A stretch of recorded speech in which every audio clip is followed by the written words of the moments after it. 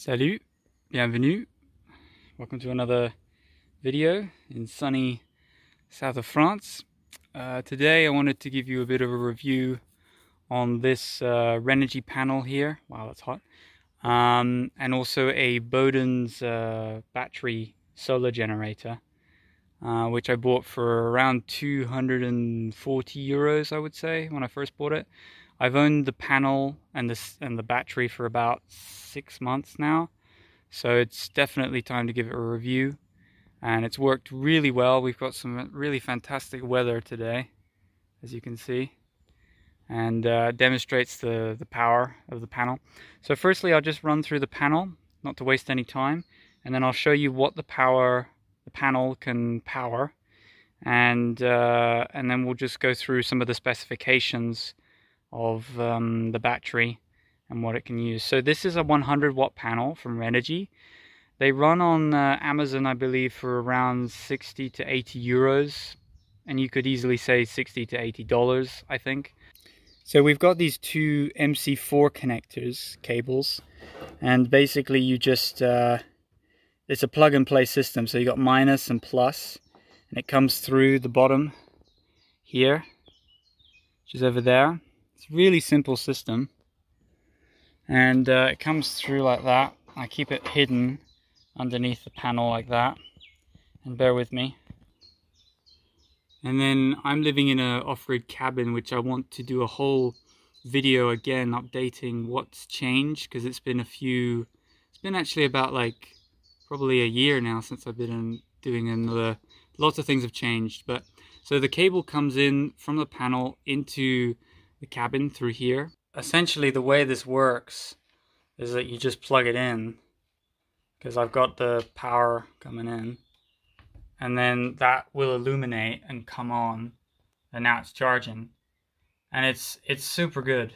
Seriously, like there's no issues, no complaints, and it's portable, so it's just hooked on the end of this rail here, and it's portable. Like you could just dump this in the car. You could take this backpacking if you want. It's a bit heavy, but it's fairly lightweight considering how much power it can give. Now this is the light source I have, which is like a daisy chain of lights. And I mean, you're not gonna. I've got some video footage when we're at the night time, because you won't actually see anything right now. But you just plug it in, and AC power on, and then you'll have your light system. I mean, you're not really going to see that right now, not very clearly anyway. But you know, there's some lights there. They've came on, and that lights up my my cabin during the night. So yeah, it's a pretty nifty system. I'm pretty chuffed with it. No complaints so far. I would love it to be a larger system, I guess, but that could be always added on in the future. And then I have the battery which sits inside, which I'll have another shot showing that. But this is what it can power. So essentially, this is the battery. This is all you need, right? And on the back, we've got some of the specification here. Now, honestly, take some of it with a grain of salt, because it says the output is 100 and AC output. So you've got DC and AC, and the AC is for powering stuff like, I've got a little electric thermoflask kettle thing, which I'll show you in a minute, and that runs on AC power. Now it takes 300 watts to actually power that thing, but I'll get into it. It sort of works, and basically the output can be 150 watts out of this thing. So let's say if you've got like a fridge, or you've got like a powerful, I don't know, vacuum cleaner or something electric that's over 150 watts, this thing will just shut off. It won't run. The battery inside is this new LiPo4 stuff, which is longer lasting. It's rated at 5 to 10 years or something like that. And you've got 140 watt hours. It says 160, but I've seen on other people's reviews it's actually more like 140. And as it says, it's made in China. And I think there's a lot of companies which put their brand name on the side of this thing. I've seen another company called Soare or something like that. In France, it's called Beaudens, maybe because it sounds more French. I don't know. And anyway, regardless of that, it still works fine. They're all the same product. Now for the powering, it's really cool actually. You basically plug it in. So this is the front of the unit, and essentially you've got this red input DC connector, and in the box you'll have a bunch of other cables. I'll show a demonstration of it charging. I'll just turn it on to give an impression of what happens. There we go. And basically you plug it in and it's that easy. It has a charge controller and a BMS, I believe it's called, inside. I'm not an expert on these things, but all that stuff is inside. So you just simply run it, and you plug it in, and then this is great for like people who live off grid in a van or in a cabin, or if you're going in a car for a long period of time. I wouldn't recommend this for like bike packing or backpacking. It's a bit heavy. Maybe if you were just backpacking like from town to town, this might work. But yeah, it's a great system. So you just plug it in and it works. And you've still got another 2 outputs here. So I use this like a charge controller, and also it's a battery inside. I would love it if it was 300 watt hours. It's a bit too small on the capacity. I do recommend something more powerful. But for the money, I mean, it's been doing so well. I mean, I've had this for 6 months and there's been pretty much no issues with it. It's a fantastic little piece of kit. You've got a 3.0 fast charger there. I'm not sure if it's 60 watts, probably 30. And then you've got two standard 2.4 amps. I recommend charging them on a slower charge. Then you've got this AC plug, which is just here. Now to turn on the function, I'll show you how I light up my cabin inside in another video or another clip. But basically, you turn the AC function on. Now if we plug it in, okay, now it's on. This electric kettle will come on, for example. And right now there's nothing in it, and I think it says it's 28 degrees, which is pretty warm considering there's no water in it.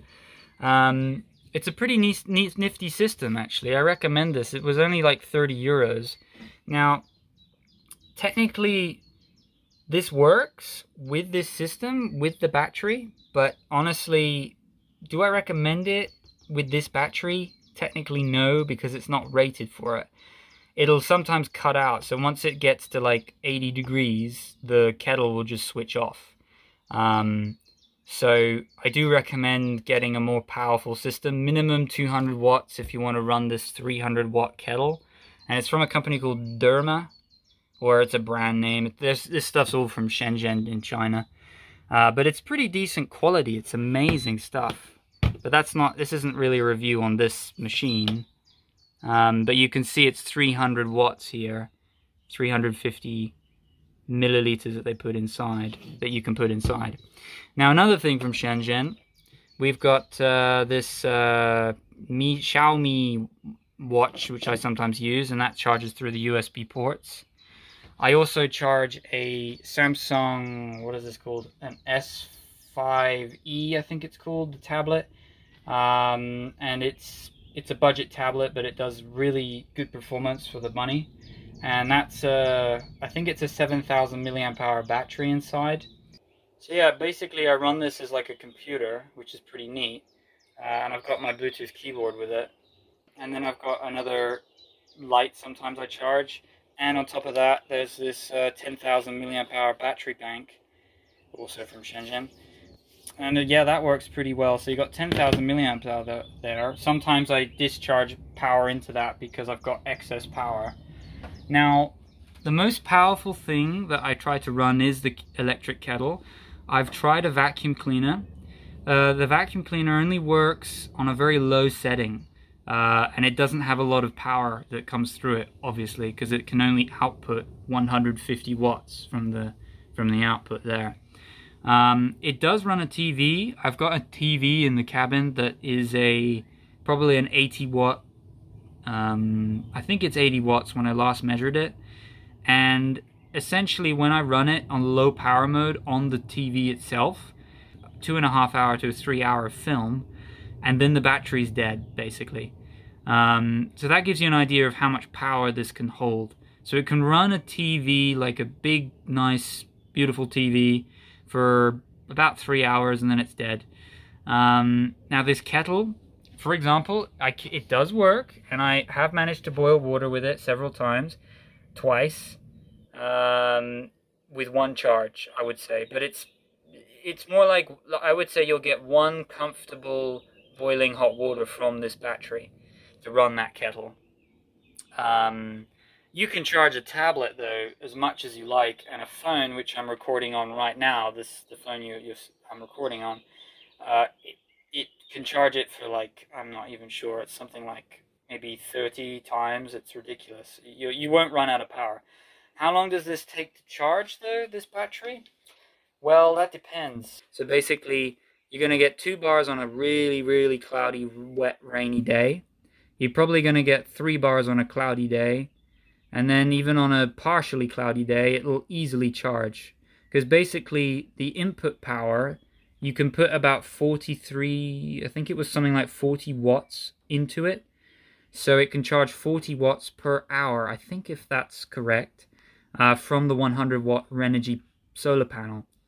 So essentially, the panel on the top of the roof is actually overkill, and you could easily charge something twice the size of this system, and it would work fine.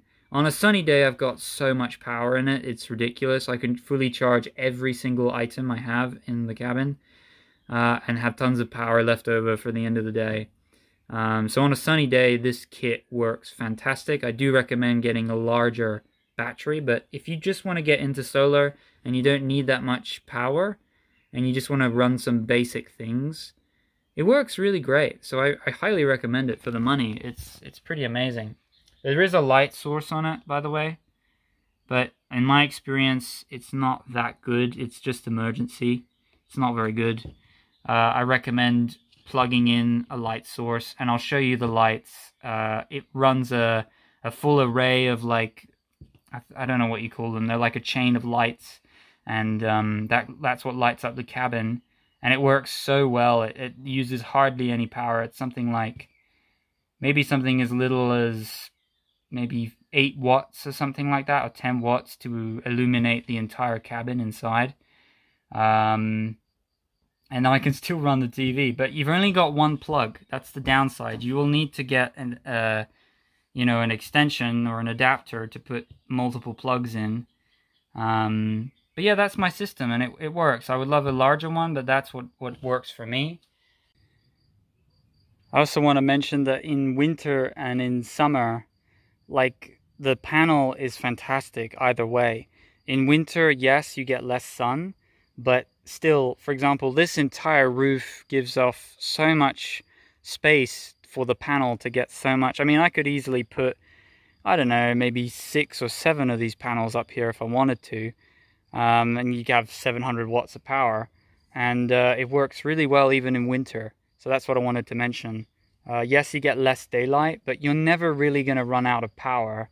I've never really ran out of power, actually. I've always had enough to charge the lights and to charge my electronics, so that I can study and work. So yeah, it's super. Hopefully you found this video useful. It's a pretty good system. I recommend it. And if you have any questions about it, maybe I can help. It's on Amazon. Pretty good price. So yeah, that's about it. Thanks for watching.